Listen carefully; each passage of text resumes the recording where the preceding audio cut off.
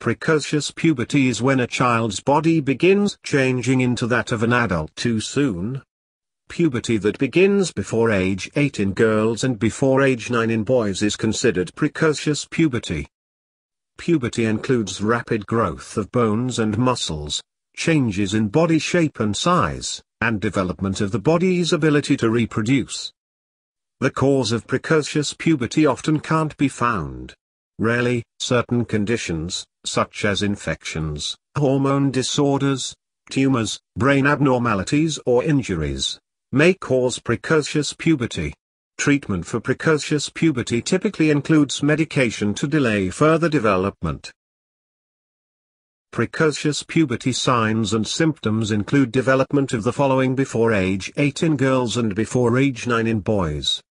Signs and symptoms in girls include breast growth, first period, menarche. Signs and symptoms in boys include enlarged testicles and penis. Facial hair usually grows first on the upper lip. Deepening voice.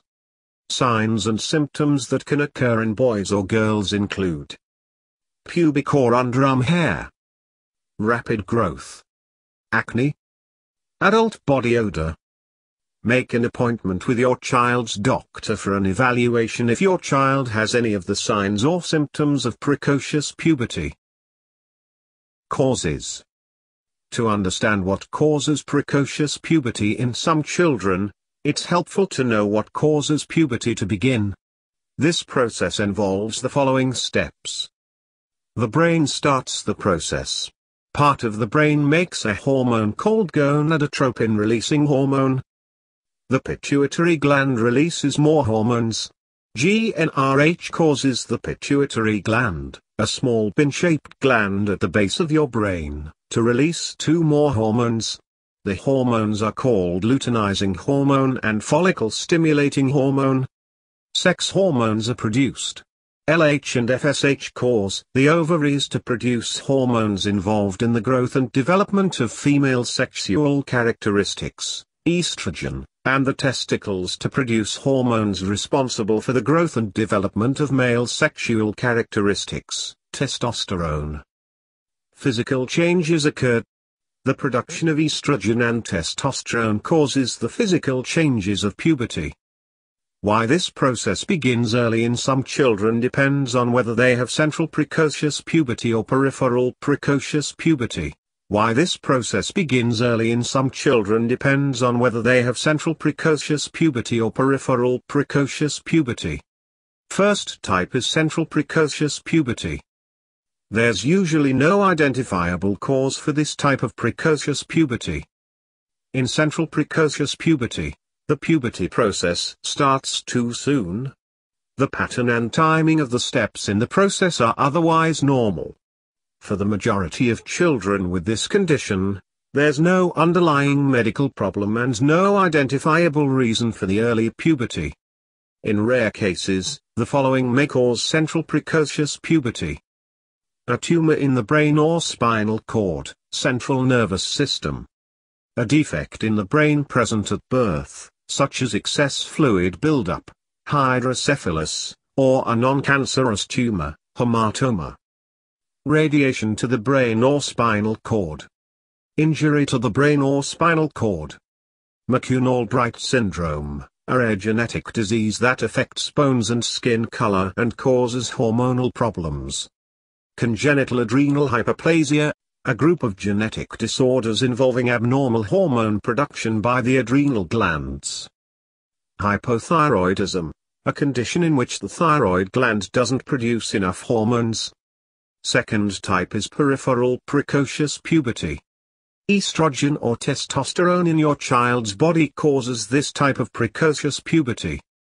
The less common peripheral precocious puberty occurs without the involvement of the hormone in your brain, GnRH, that normally triggers the start of puberty.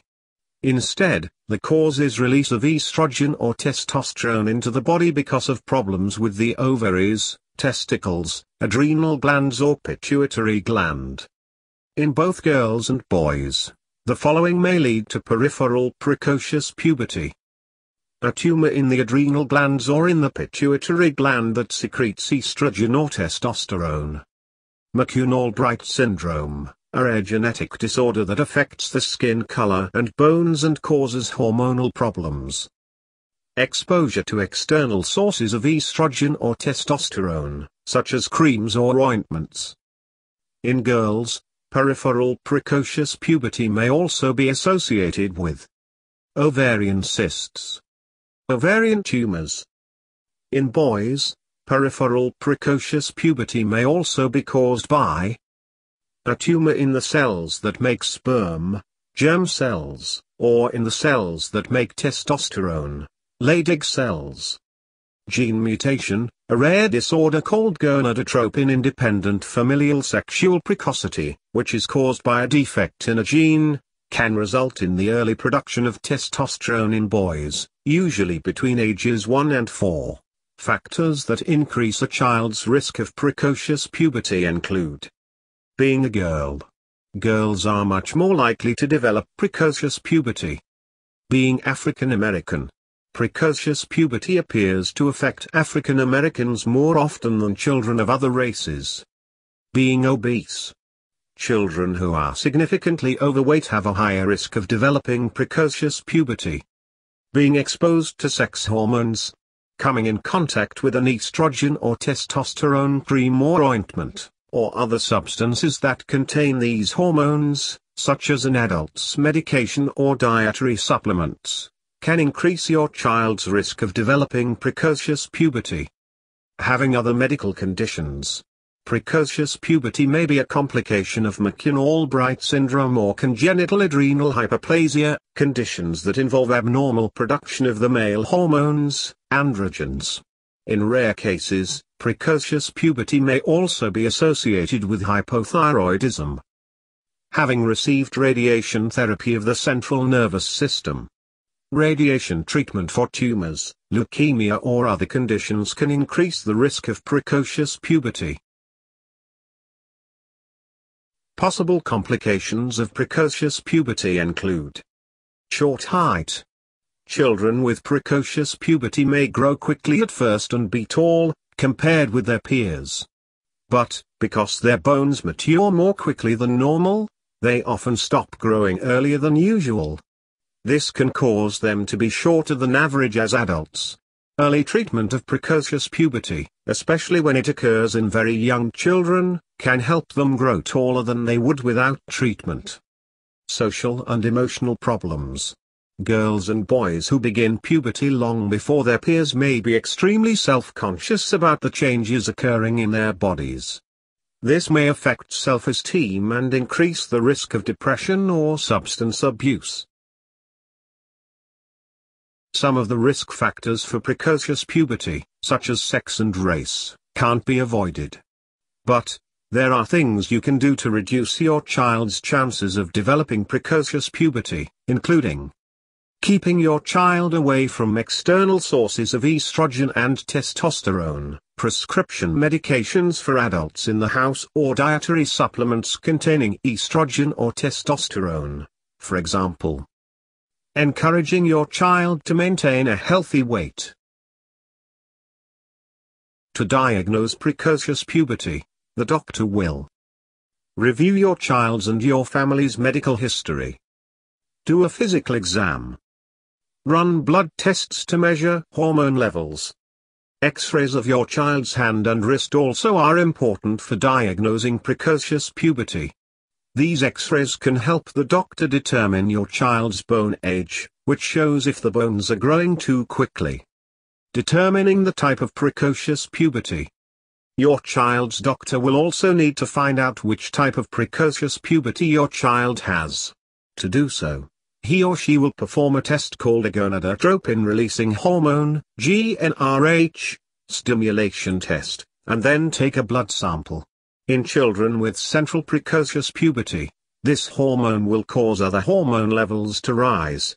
In children with peripheral precocious puberty, other hormone levels stay the same. Additional testing for central precocious puberty may be required. Magnetic resonance imaging, MRI. A brain MRI is usually done for children who have central precocious puberty to see if any brain abnormalities are causing the early start of puberty. Thyroid testing. The doctor may also test your child's thyroid if he or she shows any signs of slow thyroid function, hypothyroidism, such as fatigue, sluggishness, increased sensitivity to cold, constipation, a drop in school performance or pale, dry skin. Additional testing for peripheral precocious puberty. Other tests also are necessary for children with peripheral precocious puberty to find the cause of their condition.